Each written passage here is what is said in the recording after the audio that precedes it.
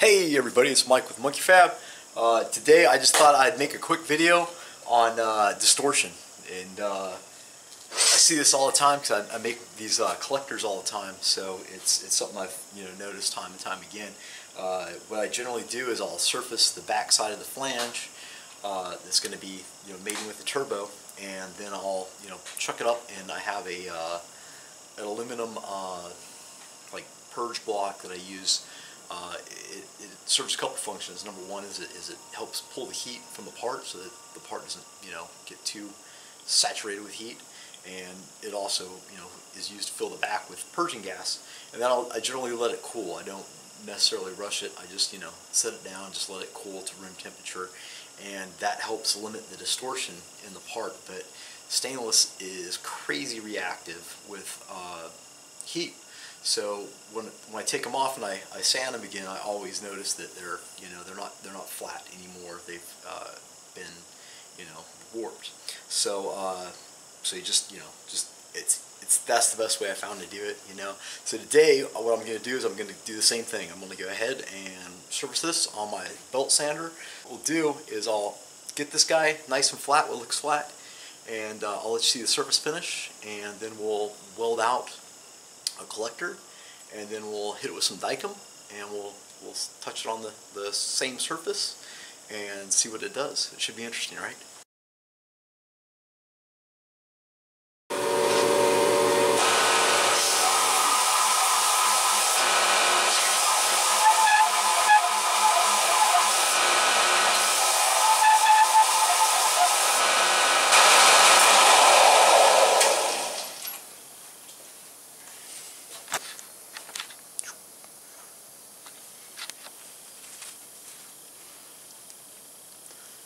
There is a little bit of a low spot, like right, yeah, but I'd say it's probably within a thou of being perfectly flat. So cool, man. We'll take another look after we're done welding. So we got the merge ready to go, ready to weld onto the flange. This is same flange. It's kind of got that little bit of a low spot right in the middle. And we're going to go ahead and slap this together, weld it on, and then we're going to do the old dicom test, see how it turns out. Same flange, and we got the merge, weld it together, and we're going to marry the two in perfect harmony so they can be happy together forever. And we're going to do that by bolting this down to a purge block. This is a big point one. So, yeah, so inside that purge part.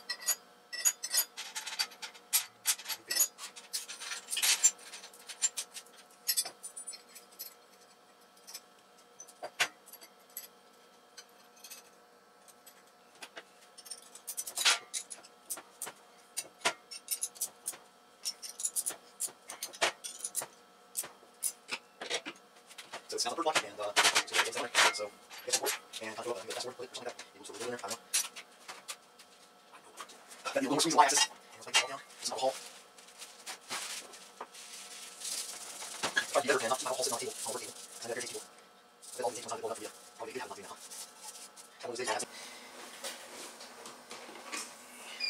hood on. Let's set this to straight current. We will go 125 amps. And we'll just use the pedal as we need it.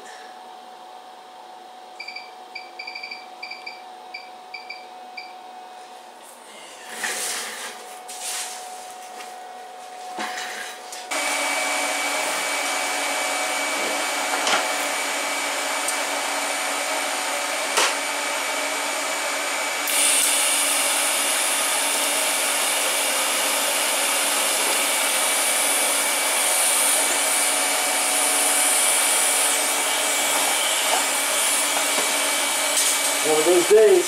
It's just one of those days.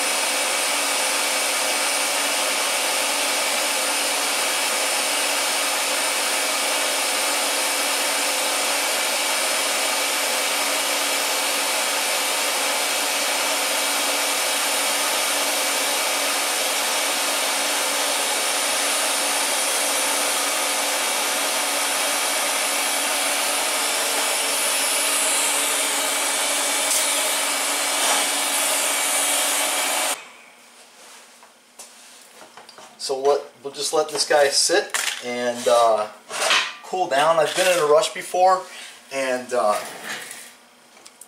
tried to cool them quickly, like you know, submerging this aluminum block in water to help, you know, pull the heat out and dissipate the heat.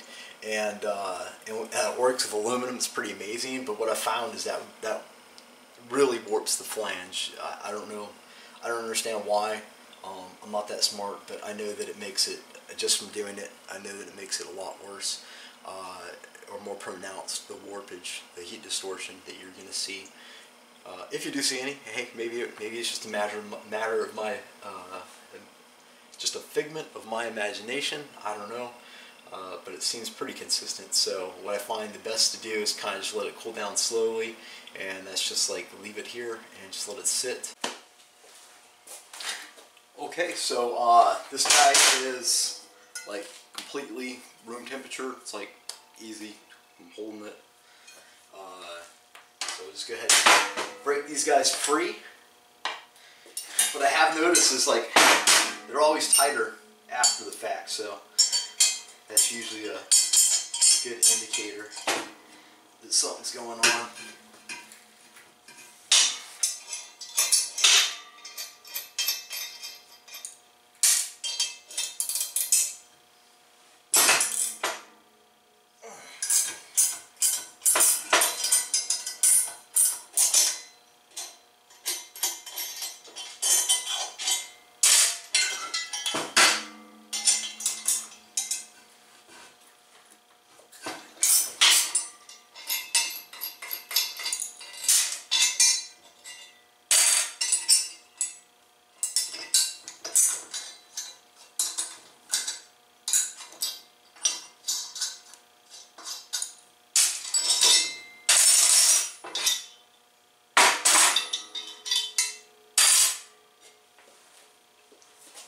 So, see, same flange, you can still see the little spot right there.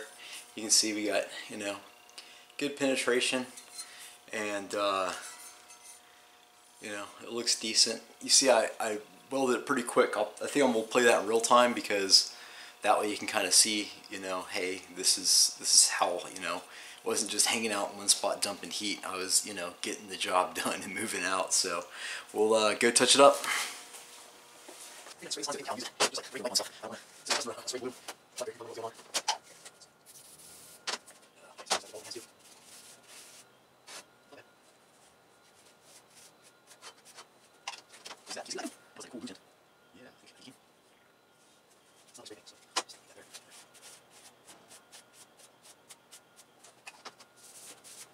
Alright, so the blue's on there. We're going to go over there to the belt sander and touch it off and see what happens.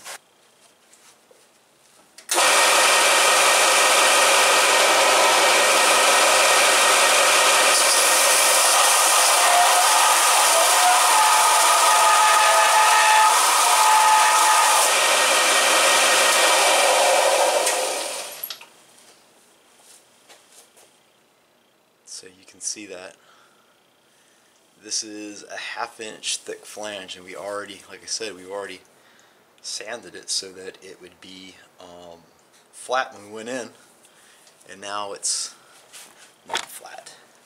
Get out in the light, I think. We're up underneath the Phoenix. So what's interesting is that low spot became a high spot. So we'll keep hitting it until we got it flat.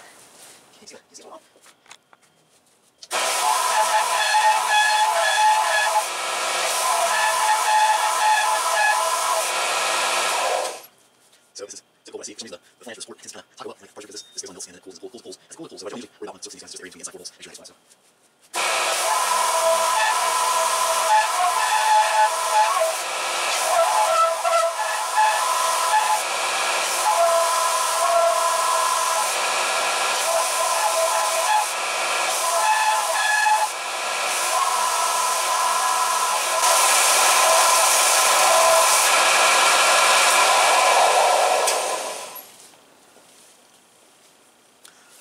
Okay, so there we go, and there's still a little bit of a low spot right here, and of course this tab here, but like I said, that's not a sealing surface, so don't worry about that. But just thought it'd be interesting. I see this all the time. Every time I weld these, stainless steel is just